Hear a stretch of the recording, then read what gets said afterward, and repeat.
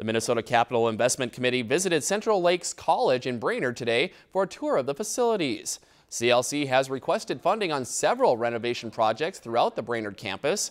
High on the list are updated roofs and major upgrades to the athletic hall. The current space is considered too small for all the athletes and the student body to share. It is a terrific opportunity to show them where we have needs, but really that's the group that has helped us get this wonderful facility. So it's our opportunity to thank them and also tell them what it is that we need to improve the campuses and make sure that the community has everything they need, because this is the community's college. Central Lakes College says that these renovations are top priority to assure students' safety on the campus.